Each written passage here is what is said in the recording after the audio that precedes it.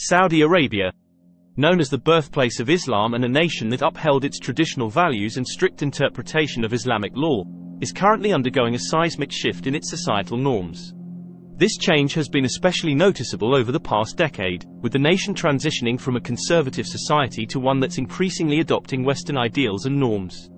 This shift in societal norms began with the ascension of Crown Prince Mohammed bin Salman to power in 2015.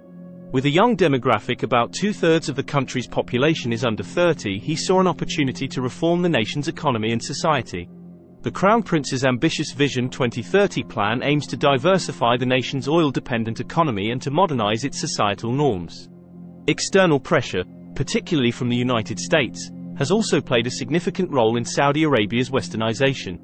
By transforming Saudi Arabia to align more closely with Western norms and democratic ideals, the US stands to benefit from broader market access for its businesses.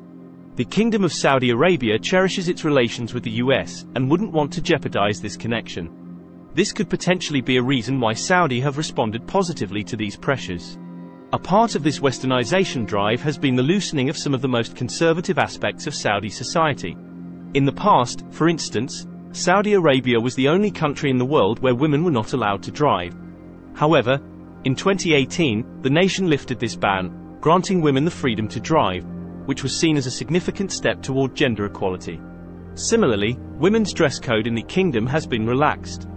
The abaya, a full-length black robe women were required to wear in public, is no longer enforced as strictly as before. While most women still wear it, they now have the choice to adopt a more liberal dress code, a right that was almost unthinkable just a few years ago. Concerts and entertainment, previously banned, are now commonplace in cities like Riyadh and Jeddah. The nation hosted its first ever concert in 2017, and international artists like Mariah Carey and BTS have performed there. This decision for a shift towards entertainment is controversial, considering that these cities are in close proximity to Mecca, Islam's holiest site. Saudi Arabia's rapid embrace of westernization and the contradictions it brings can be clearly seen in the world of football. The nation's professional football league has drawn international stars such as Cristiano Ronaldo. As part of the deal to get Ronaldo on board, Saudi authorities bent the rules to allow him to live with his girlfriend, which goes against the country's regulations prohibiting cohabitation outside of marriage. This incident serves as an illustrative example of how traditional laws and societal norms are being relaxed, at times selectively, to accommodate the inflow of Western celebrities and ideals. Critics argue that this swift westernization is harmful. They contend that the rapid societal changes are eroding the nation's cultural identity and Islamic values. There are concerns that the liberalization of societal norms could lead to a decrease in religiosity, a cornerstone of Saudi identity. Some critics also see the liberal reforms as a distraction from political issues. They argue that these changes divert attention from the nation's lack of political freedoms and human rights issues.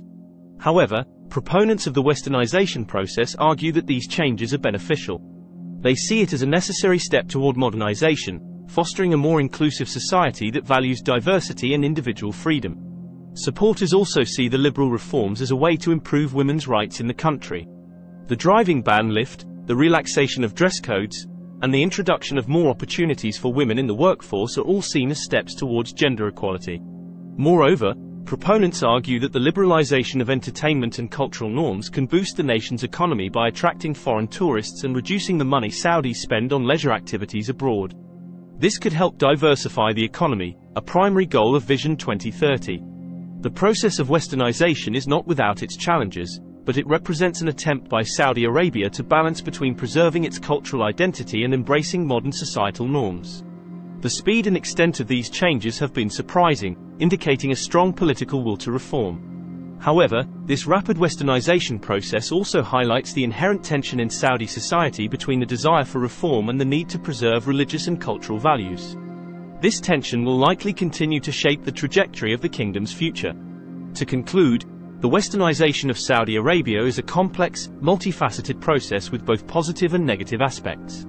It marks a significant shift in the kingdom's societal norms, driven by a combination of economic, social, and political factors. This process, while controversial, represents a critical phase in the nation's evolution. As Saudi Arabia continues on this path, it will need to navigate these changes carefully, balancing between the need for reform and the desire to preserve its cultural and religious heritage.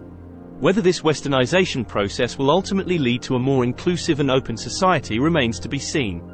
Thank you for watching Middle East Info, your insight into the complexities and dynamics of the Middle East.